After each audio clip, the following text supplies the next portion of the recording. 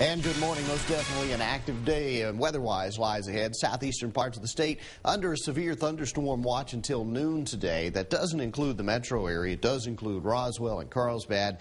We'll be watching that. Speaking of the metro, though, right now we've got east winds at 25 miles per hour blowing in. Certainly a little gusty out there as that East Canyon wind starting to make its presence known. That is, in all honesty, the moist air continuing to filter its way westward as we speak this morning. But plenty of moisture in the east where temperatures have kind of leveled out. This morning not as cold as yesterday morning. Our 24-hour temperature change about 15 degrees warmer than yesterday. But look at the wind speeds. Right now sustained 25 in Albuquerque, 21 in Santa Fe, gusting 31 in Albuquerque and near 30 in Santa Fe. Again, that is the moist air that is currently making its transition out towards the west. And as we lay the moist air down, start to bring in little disturbances in the upper atmosphere, we're sure to see a few extra showers and thunderstorms. So here's your setup. Notice this band of high clouds out in the western part of the state. That's that jet stream, that southwest flow in the upper atmosphere, and this is where we're finding these little embedded impulses of atmospheric energy. One such impulse is working through the eastern plains right now,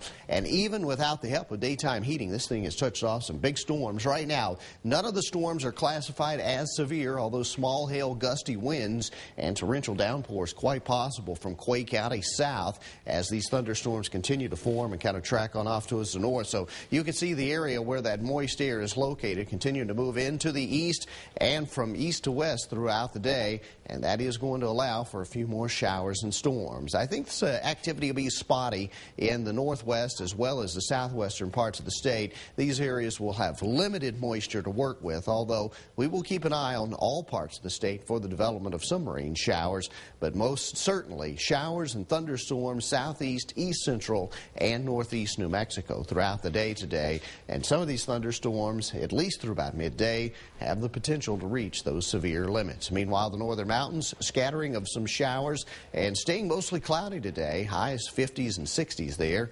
62 in Santa Fe, and before the day is done, it does appear that some rain will come calling. Also the possibility for rain and thunderstorms in the east mountains, throughout the central mountain chain, and into the metro by later this afternoon. Metro temperatures somewhere low to mid 70s the next couple of days.